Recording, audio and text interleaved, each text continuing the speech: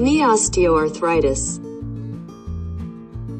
The knee is the largest and strongest joint in your body.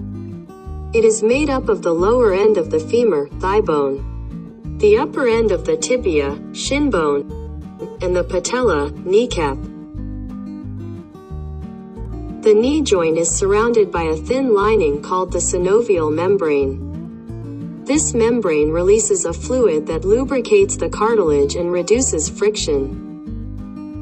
The ends of the three bones that form the knee joint are covered with articular cartilage, a smooth slippery substance that protects and cushions the bones as you bend and straighten your knee.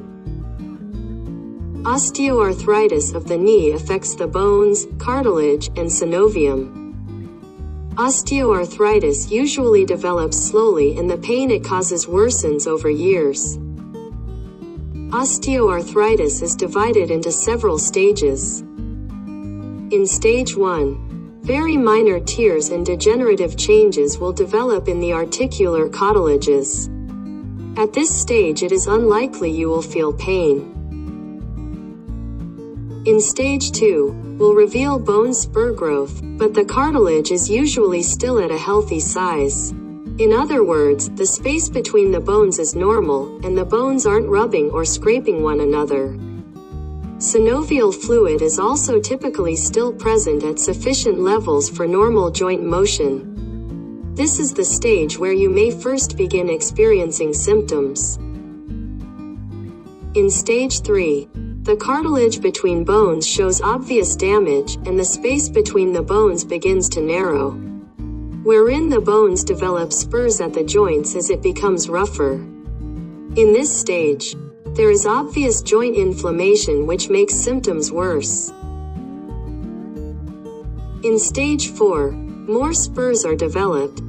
The cartilage is almost completely gone. The joint space between bones is dramatically reduced. In this advanced stage of the disease, the synovial fluid is decreased dramatically, and it no longer helps reduce the friction among the bones of a joint, resulting in excruciating pain. Causes and risk factors. No one knows the exact cause. Several risk factors increase the likelihood of developing knee arthritis. The likelihood of developing knee arthritis increases with age. Over time, the knee's cartilage becomes weaker and less flexible. Knee osteoarthritis mainly affects people over the age of 45. Women are more commonly affected than men. People with certain occupations that include a lot of activity that can stress the joint, such as kneeling, squatting, or lifting heavy weights, are more likely to develop osteoarthritis. A person who is obese is more likely to develop knee osteoarthritis. Knee is weight-bearing joint, and weight increases pressure on the knees. Every kilogram of weight you gain adds 2 kilograms of extra weight on your knees. Fractures that cross a joint surface, meniscal tears and ligament injuries may lead to arthritis years after the injury. The likelihood of a person developing knee osteoarthritis is influenced by genetics. A woman whose mother has knee osteoarthritis is more likely to develop the condition than another woman. Limb malalignment and congenital conditions can also increase the risk of developing osteoarthritis of the knee. Episodes of gout or septic arthritis can eventually lead to degeneration of the joint. People with rheumatoid arthritis are also more likely to develop osteoarthritis. Symptoms. The most commonly symptom is pain. The pain may come and go, or there may be a chronic low level of pain with intermittent flare-ups of more intense pain. The pain usually gets worse with certain activities that place additional strain on the joint, such as when squatting or walking upstairs, and be lessened with rest. Swelling because of irritation when the cartilage wears away and the bones rub together. Stiffness in the knee, especially in the morning or when you have been sitting for a while. Moderate to advanced knee osteoarthritis may make it difficult to completely bend or straighten the knee, making it difficult to get in and out of chairs, use the stairs, or walk. Diagnosis. A doctor will ask you when the symptoms began, what makes the pain better or worse, and how symptoms affect lifestyle. Your reported history is important for diagnosis and treatment. Your doctor will physically examine your knee, noting any signs of swelling, pain points, stiffness and range of motion. He will order X-ray and standing for both knees. X-rays can show if there is a loss of joint space between the femur and tibia, indicating a loss of cartilage in the knee. An X-ray can also show bone spurs and subchondral bone sclerosis.